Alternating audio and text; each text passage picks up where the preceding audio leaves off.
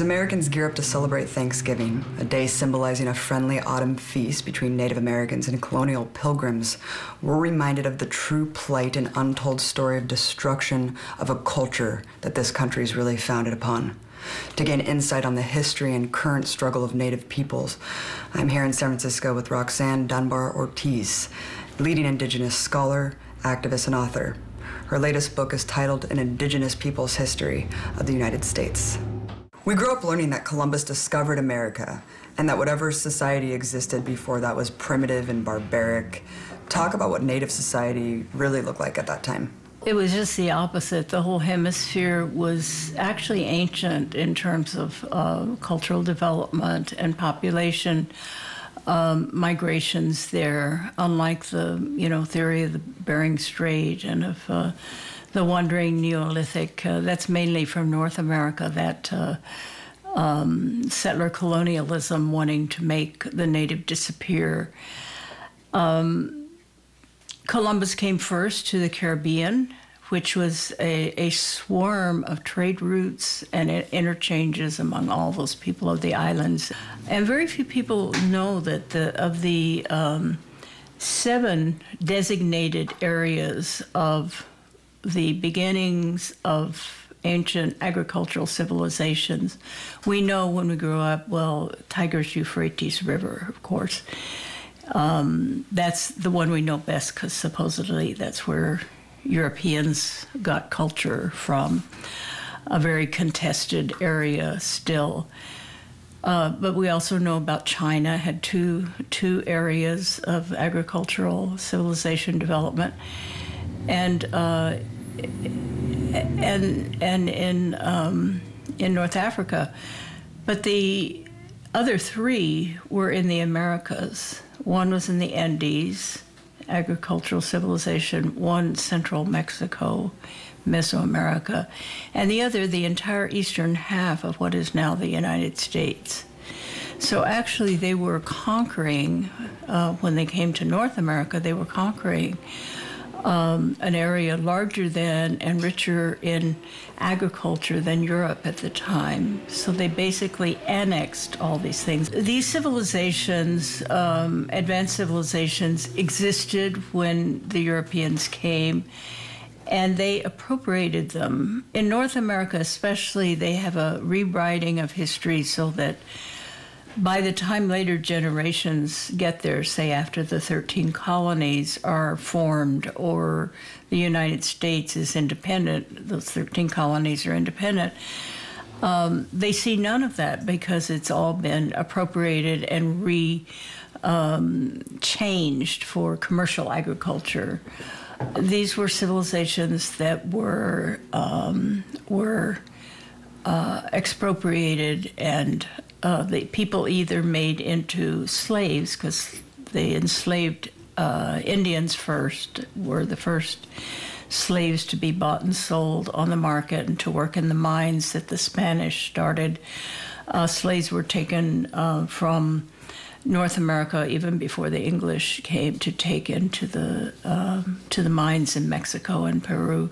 With colonialism displacing people, so they had no longer had their food supply, their housing, they're refugees. We see refugees in the world now. They're completely dependent on institutions to take care of them, but the only institution was the colonial, either the Spanish or the Portuguese or the English or the French and Dutch colonialists, and their desire was to weaken them, control them.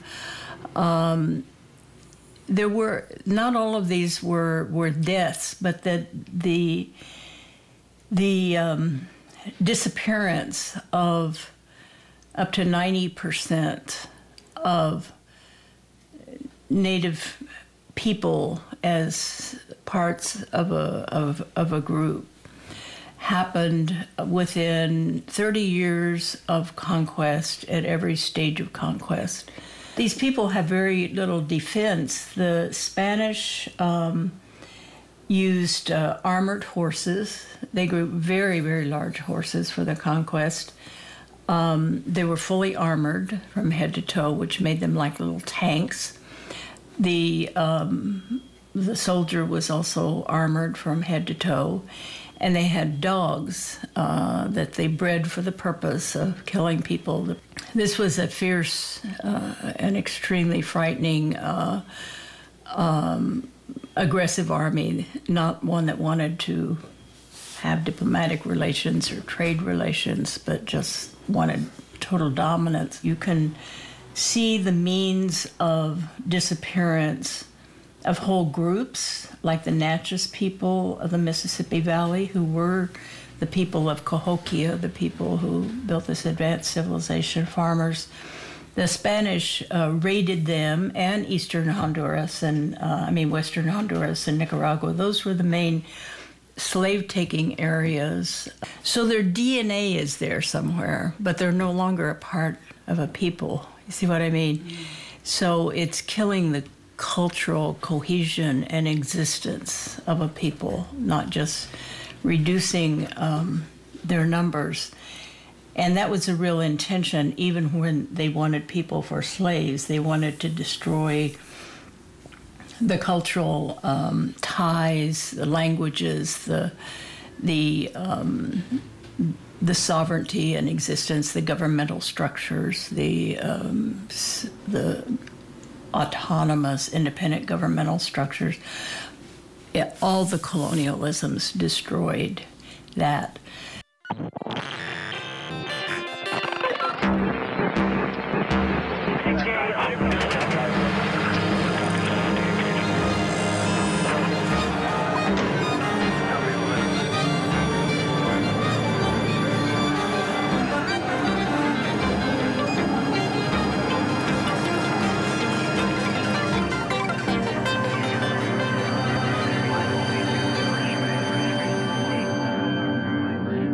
I wanted to address something that you mentioned in your book, which is the feat of the fact that how many indigenous people have survived that period. I mean, just the sheer amount. What prevented Native people from being completely exterminated? Was it just the inclusion in the slave system at that time? It's not a miracle because, of course, it was because of their resistance and resilience and determination to survive. And I think the complexity of their cultures that they were able to, unless they were all killed off or deported like the Natchez to another part of the world, they maintained their ties as long as they were in their homelands. Survival is really what should be talked about rather than disappearance because, well, Native people are still here. The settlers and the armed settlers had to fight for every inch of land they took from the Atlantic to the Pacific and from the Gulf to the Canadian border. And that cost a lot. It cost, they had 5 regiments of 6 that existed out the Army of the West after the Civil War, fighting Plains people who were not that populous, not that many, but had horses, had taken horses from the Spanish and could defend themselves. So they couldn't defeat them. They had to make peace treaties with them, and they got very large settlements that were then whittled down politically as they made the Native communities completely dependent. In the case of the Plains people, they killed all the buffalo. It was sort of a buffalo genocide of 60 million buffalo in the Plains. And they, when they put the trains through, as a part of your train ticket, you got a rifle to shoot out the window. Buffalo's a big animal and not very hard to kill with a rifle. So basically, counterinsurgency, Western counterinsurgency that came out of colonialism, it's what they call a food fight. They call it themselves the food fight, where you destroy the food supply of the people, the civilians. and then they have to sue, they starve or they give in. One of the things that particularly horrified me from your book, Roxanne, was that headhunting, scalp hunting was not an underground business. It was actually a lucrative economy. Talk more about this. They actually had a ordinance that allowed for the for bounties to be paid for heads that were brought in. They brought this directly, this practice, the British practice, in the colonization of Ireland, where they had started taking heads and then scalps or other body parts. It turned out, the head was just, there were so many of them. Even in Ireland, they turned to scalps. They would use the heads also to terrorize people, put them along the paths and everything to terrorize people and to surrender, because they'd see their families' heads there, and they would hide the corpses so they couldn't even get their family member back. So it was partly terror, but it was also, it became a commercial market. And so no one checked very closely if it was supposed to be only when there were Indian uprisings or a war. But it became the practice after a few years, just they could say, these were warring Indians, but they could basically go in a village and just grab a bunch of children even, or elderly people, and take their scalps, kill them, and sell them. It was, quite a lucrative trade for people to, especially poorer people to make an income, and some people actually lived off of that income alone. They were scalp hunters. So that spread, of course, with everywhere, throughout the colonies, and then, in the wars against the native people in east of the Mississippi, then west of the Mississippi, the scalp taking. So this is a commodity, the bodies themselves, but this left corpses. The descriptions I've read of the some people who were actually repelled by it wrote in their diaries and various things, letters back to England, these bloody bodies all over, because taking the scalp, of course, it causes blood to flow all over the body. They also often flayed the skin and used the skin of these people for various things. Jackson's army did that a lot. They made their rein. They were very proud of the horse reins. Were all made from Indian skins. So that kind of fetishism continued into the 20th century in Vietnam, where soldiers were sending back all kinds of body parts to their relatives and all. So it's it's just kind of built into the military culture doing that, because it was malicious, but then those are the same people then who become parts of standing armies and so forth. So it was pretty much a free enterprise, all right, of doing that. But there was also the name they gave to what they would use, referring to this bloody corpse, is the term redskin. And that's why it's so repugnant to, the ball team that calls itself that.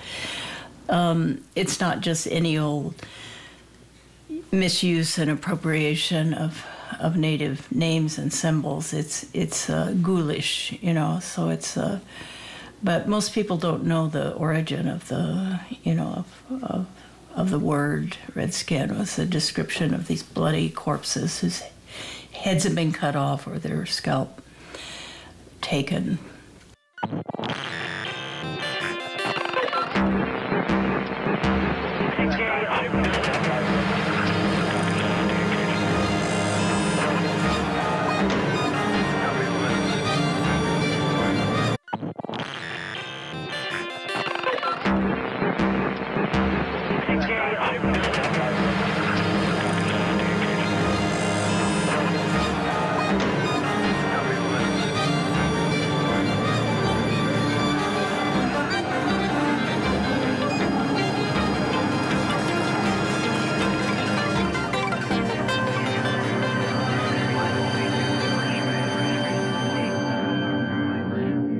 Wow. And it's, speaking of military culture, now you see Native nomenclature embedded within the military establishment, from equipment to weapons to unit. What is the significance of this? Well, I call it a fetish, that it built into the Army, which in the United States has only rarely been used for any purpose except conquest. Even the Civil War, not to take the side of the Confederacy, but they pretty much used the same methods, of scorched earth and food fight and so forth against the Southern. I mean, they were fighting on Southern territory. But only in World War I, World War II did you have late-coming Americans fight, let's say, standard, what you think of as war, and that's why those wars are tooted so much and others kind of put aside. There has to be some kind of dehumanization involved. Most recently, and it's not so recent anymore to people because, those of us who were adults or students anyway in the 60s saw these things happening on television, and those of us who knew this history said this rings a bell, and also their use of the term Indian country for enemy territory. Almost every generation has to have a regeneration through violence in order to justify its actions, by doing it again. And it does seem that way. And then, not to speak of the civilians who take it in their own hands, no more militias, so they just go out and shoot up a bunch of people. So there are these hanging threads of colonialism that are very troublesome, in the culture, that people think, banning guns or doing this or that without really considering what's the historical kind of psychological, what's at work there. Before, when you were speaking about genocide and how the term encompasses the institutionalized attempt to destroy a culture, a heritage, and entire peoples, I wanted you to just quickly address the re-education camps, because I don't think a lot of people really know that happened, and how many people were integrated in this dehumanizing process. His name was Pratt, General Pratt. He said, let's teach them English and cut. So he has their hair cut off, puts them in Army uniform, drills them all the time, and then gets some of the teachers from the colony there, the settlement, civilian settlement there, some of the teachers to come in and teach them English, and some of the, others to encourage their artwork. And then he starts, they get so adjusted, they're completely separated from their families and all. And they're told that they can be better off, than being these savages that they were. And so it's just kind of a brainwashing. He thinks this experiment works pretty well, and he builds it up into a report to the Department of War, which is what it was called at the time, to have this be more routine practice, to take the children away. He says it's hard with the adults. Some of them backslide, and try to escape, and there's a rebel among them, but take them as children and put them far away from their families, cut their hair, and make them into, and his motto was to kill the Indian and save the man. So that was, to kill the Indian, that person, so they could just be an individual. Christianizing came along with it. So they set up these federal boarding schools, and then it became mandatory. All Native families had to bring their children in to be taken to, and so this whole network of boarding schools were set up. And if you didn't turn the children in, the an army unit would come out and either take one of the people, usually the father of the family, away, imprison him until, they said where they're hiding the kids. And somewhere there were some interesting stories of some families that were able to hide out some of the young people and hide them in caves and take food to them, and they didn't learn English, so they became the transmitters of the culture because they realized what was happening. They took them away at 5 years old, and they couldn't return until 16. So they missed all of the elements of, their cultural learning. So this was generations, from the 1870s until the 1960s, 100 years of that. So there's still living people who went through that kind of, it was, with the rise of the Native movement in the 1960s, at least by 1972, the Indian Self-Determination Act that went through, it took away the mandatory requirement for the boarding schools. What aspects of capitalism are still encroaching on Native peoples today? Native peoples' land is mainly mining and oil extraction. It's been for a while, since post-World War II, when they identified, uranium exists everywhere, but they made it seem like, and I remember this, that it was a rare substance found only in certain places that happened to be on Indian land, in Nevada and northern, in New Mexico, and in the state of Washington. Interesting, and these were the only places with uranium, but so they just devastated those lands, with open pit uranium mines. The densest part of Indian land is New Mexico and into northern Arizona, and they are, just under the boot of resource extraction. And the pipelines, of course, are a big issue now, where they're trying to cross Native land and getting a lot of resistance from Native people. And thousands of people recently came out to support Native-led struggle in New Mexico to have Columbus Day ended as a holiday, and they won. From Keystone XL, which is what you're talking about, to change the name movement. Where's the struggle today, and how can we build solidarity with the movement of resistance? I don't know more in the fall of 2011 and Christmas time, 2011. Just followed right on the Occupy movement. I think is sort of the Indians got the ideas, sort of like when they civil rights movement doing sit-ins at restaurants and all. Native people thought, sit-in, how can we apply that? So they took over Alcatraz. They sat in at Alcatraz. They took over land, different land bases around. But they got the idea from the sit-ins, so these things kind of interact with each other. The Native movement is, this year, they've been working for years, ever since we started going to the United Nations, in 1977, demanding that Columbus Day not be a national holiday, and that there be a day of mourning on October 12th every year for the onset of colonialism that Columbus and genocide that Columbus represents as the initial act.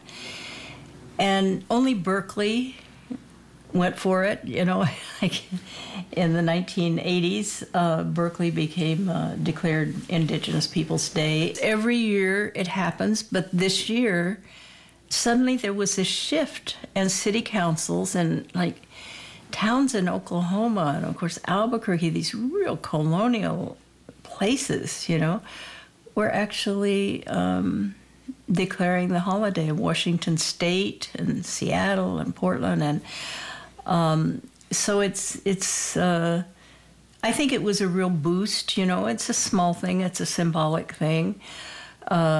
The mascotry movement is really important, not just the Redskins, but there are Redskin, something like 300 high schools in the United States have Redskins as their name. So there's much local work that's done in these different places. You realize that it's not just about football or about the sport or about just hanging on to a name. It really is about keeping that history intact, of domination.